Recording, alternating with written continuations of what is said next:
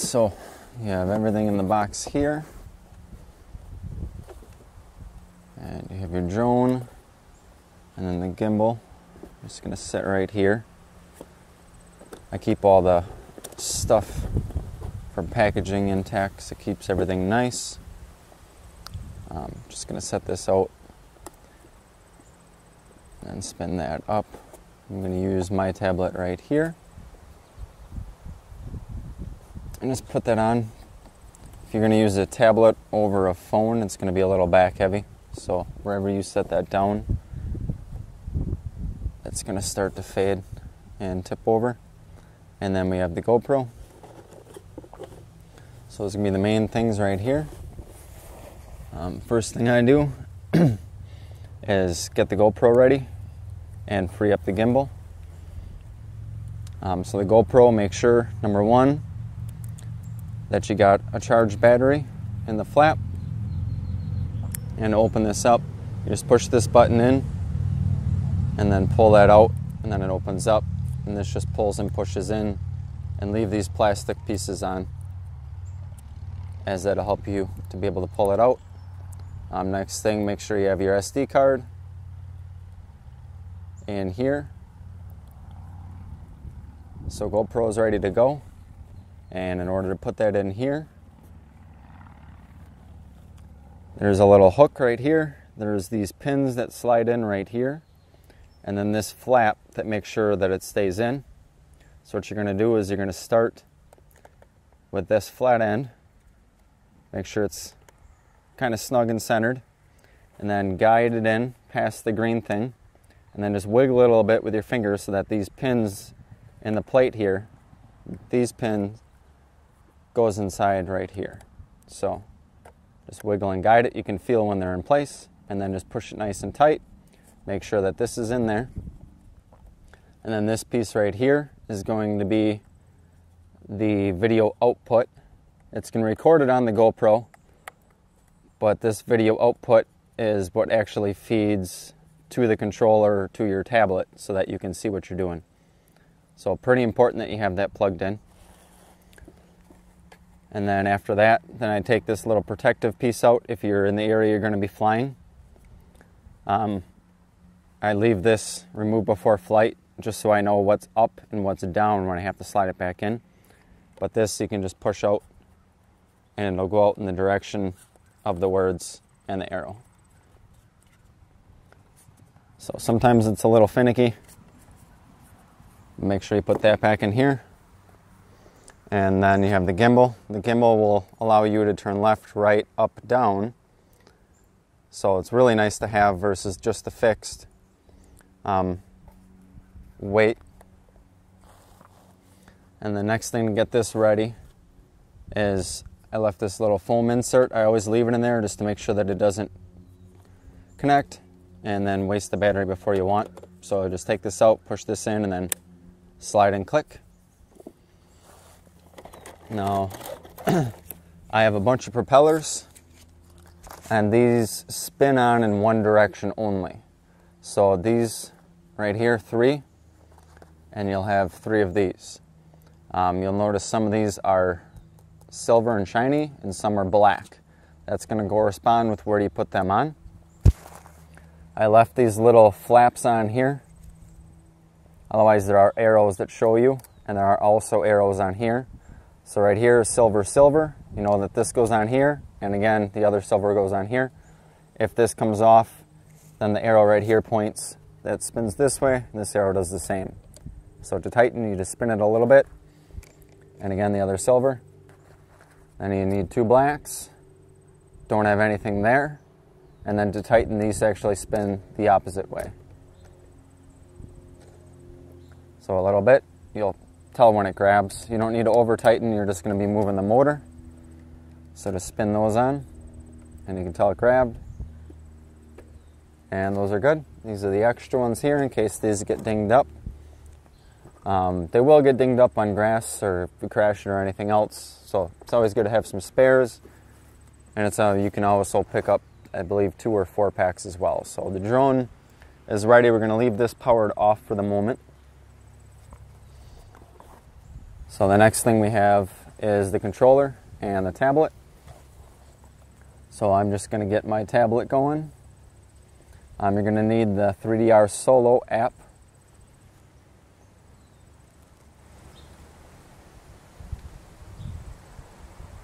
And then that's going to connect to this.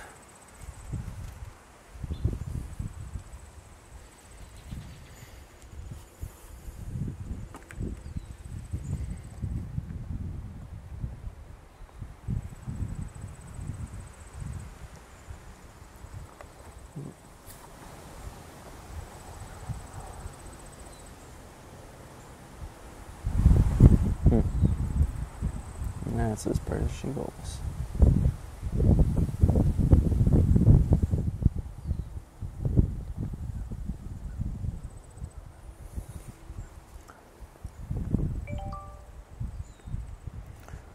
Alright, so you've got your 3DR Solo app opened, downloaded. You'll hold to turn on the controller's power.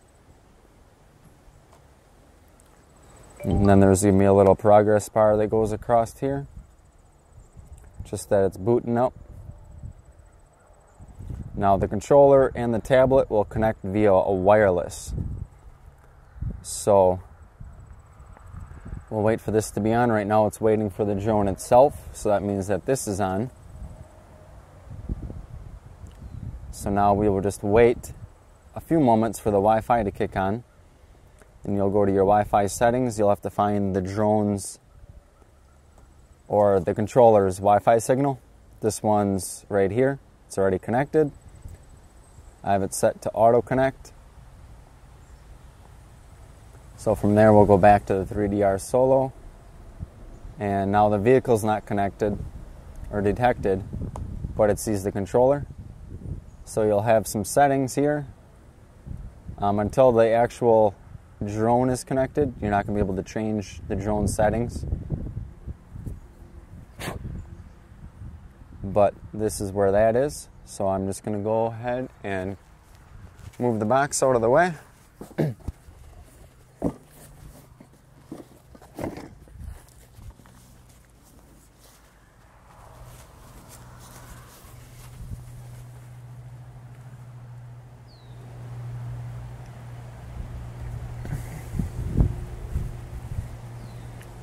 Alright, now you want to turn your GoPro on just by holding the power button.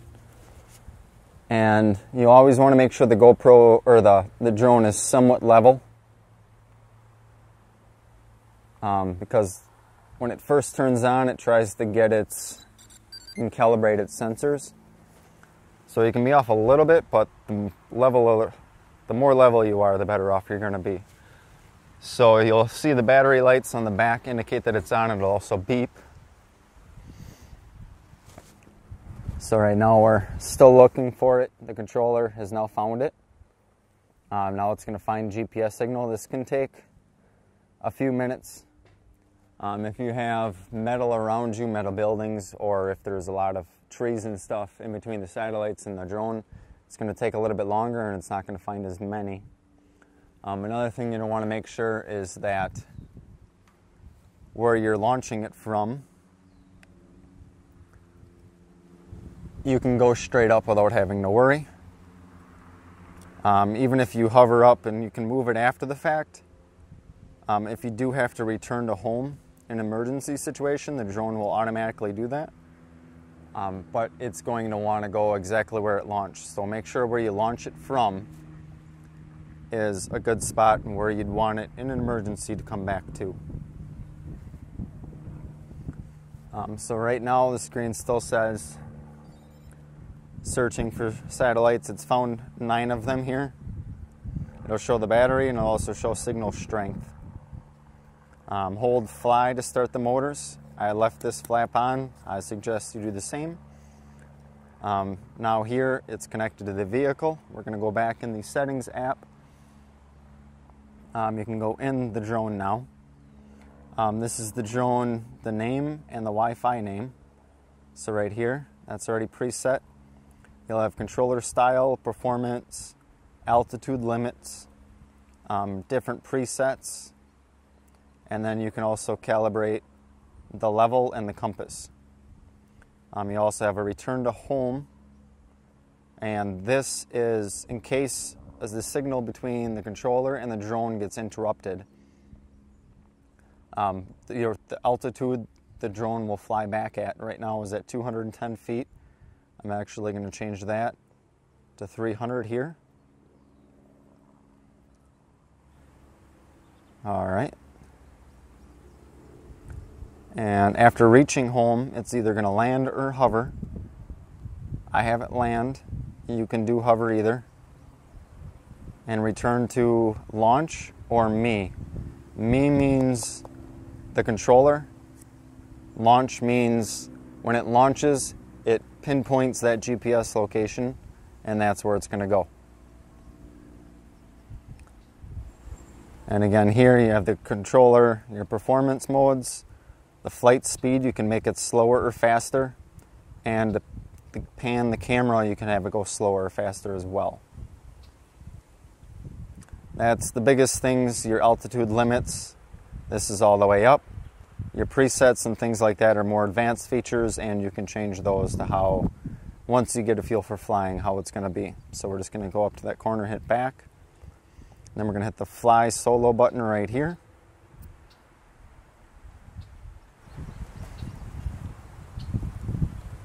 Now it'll say it's ready for takeoff. And you should be seeing a picture of what the GoPro sees. Right now it's black, and the record button is grayed out. So I'll show you that right here. So you'll have this is grayed out and the screen is black. So right away, that stands out as a problem here. So what I'm going to do is go back over to the drone. And sure enough, the GoPro is timed out. You can tell right now that the gimbal's working. It's trying to maintain its position. So it's going to fight you a little bit. I suggest not fighting with it back. Just push and hold the GoPro power button, turn that sucker back on. This might be a setting you'd want to go back into the GoPro and turn it to never turn off. But I think it's probably at like 3 or 5 minutes or something close to that. Normally you're going to fly your drone after setting it up. You're not going to want to take the time to show other people in the world how to do this. So right now I could see a bunch of grass. Not going to be great. It shows the settings that the GoPro's in, 1080 at 60, and it's set in wide mode. I suggest 1080 60. It can do 2.5K, but that's at 30 frames. So fast action, the more frames, the better. And flying a drone is pretty fast. So there's a lot of stuff going on. I suggest the highest frame rate you can, which is why I'm doing 1080 and 60. You also notice that now the record button is red, so that means I can hit it and start recording. So now I know, camera-wise, I'm ready to go. I could see what I'm doing. Up here in the top, from left to right, you got 10 feet, so that means this controller is 10 feet away, roughly, from the actual drone. The drone right now is 4 feet above zero, 3 feet right now. It's in fly mode. Battery level's at 97%, and I've got pretty much full bars. So I'm going to go down to here. You'll have your antennas. You can play around with them a little bit. Just make sure that they're pointed. Try and get the best signal. On the back of the controller here, not sure if you can see, you'll have this knob for the camera angle. Moves it up and down. And then this is for the angle to go left and right. And then here's your presets, which I don't use. You'll have pause, which stops the drone what it's doing. Your A/B options, which are different modes you can use to fly in, and your return home if you just want it to do it itself. Left side up down makes the drone go up and down. Left right makes the drone go left right. On this right side, forward and back makes the drone go move forward or back. And then left or right makes the drone go left or right.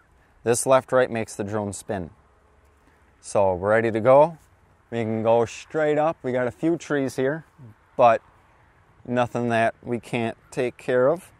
So you hold this, and now, as you can tell in here, the propellers have started.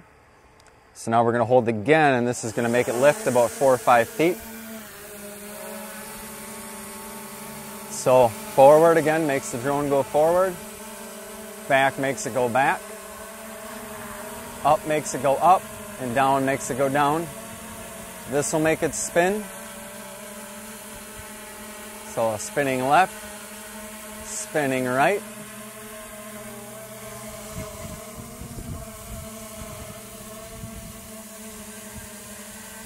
And I'm just going to land it here. So when I land, I try and get it as close to the ground, hovering maybe 4 or 5 feet, so that way it's not going to hit trees or anything else. Then you hold the fly button again, and then it'll land.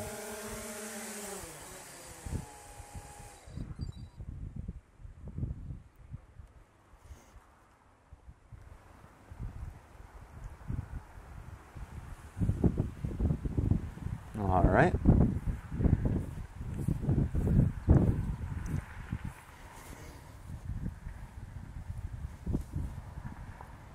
So here, check the GoPro.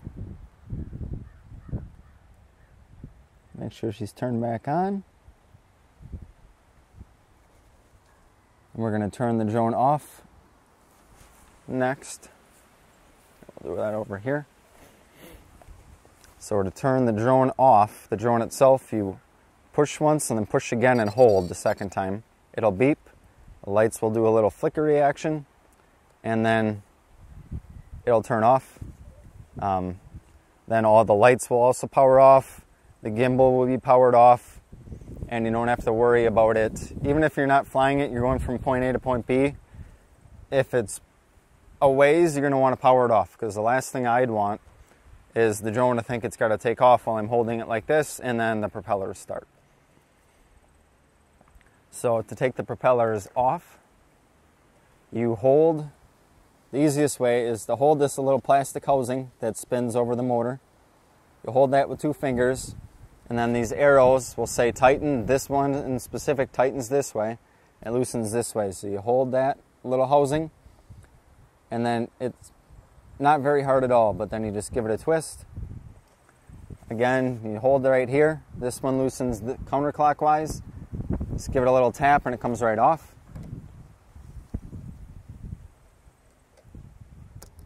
And again, and again. So you spin those off, take those. Next thing I would do is disconnect the battery. You push this little button and slide the battery back. Usually I stick that foam insert right there just so it doesn't accidentally go back, turn itself on, and want to start.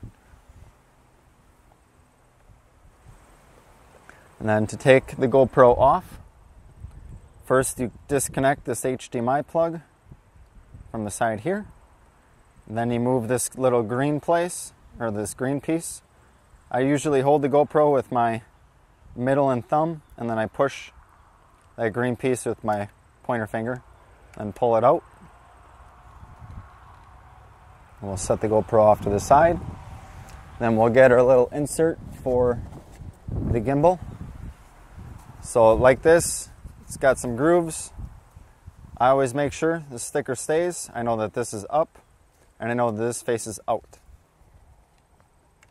So for this, it's kind of hard to do while using a hand to hold it. But for this, I'll start it. This always goes on top of the gimbal, and then this goes behind the gimbal. So we'll just hold it here. Oh, there. And then just push that in place. There's little etched out grooves in this rubber for the different weights and other things on here, but then after you get it started a little bit, it's a lot easier. Just click that in place. I always transport it with that plastic, that way the gimbal isn't moving around or anything else like that, so that way it's not damaged. And the controller, just to power it off, you push and then push again and hold, and then you wait, it'll vibrate, and then you can tell it's powering down right now. And then get your tablet out, you just pull this up and just pull it out. This will stretch, and then it causes the spring to open up, and that's what holds it nice and tight. And after I'm done, I just fold this back down here. That way it fits in the case nicely.